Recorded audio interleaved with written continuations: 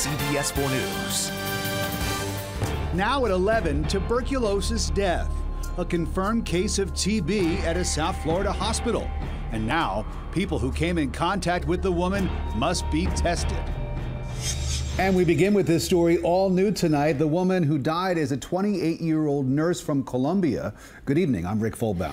And I'm Erica Sargent. She first got help back on March 17th. CBS 4's Lauren Pastrana joins us live from outside Aventura Hospital, where the woman was being treated. Lauren.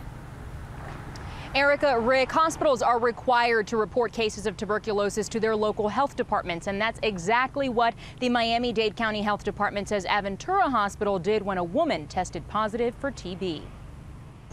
The Miami-Dade County Health Department confirms this is where a woman with tuberculosis spent her final days.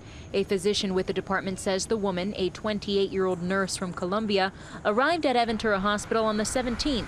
She died Saturday. The hospital alerted the health department of the case, and now additional testing is being done to those who lived or came in close contact with the woman. Tuberculosis is a disease caused by germs that spread in the air from person to person, either by coughing, sneezing, speaking, or singing. Symptoms include sickness or weakness, weight loss, fever, coughing, and chest pain. According to the Centers for Disease Control and Prevention, there were 9,582 reported cases of tuberculosis in the United States in 2013. That was down 3.6% compared to 2012. The CDC says there were 536 deaths from TB in the U.S. in 2011, the most recent year for which the data is available. A Miami-Dade Health Department physician says there were 130 reported cases of tuberculosis in the county last year.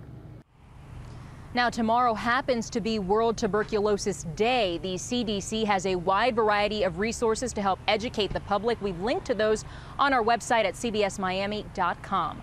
Live in Aventura, Lauren Pastrana, CBS 4 News tonight. Lauren, thank you. And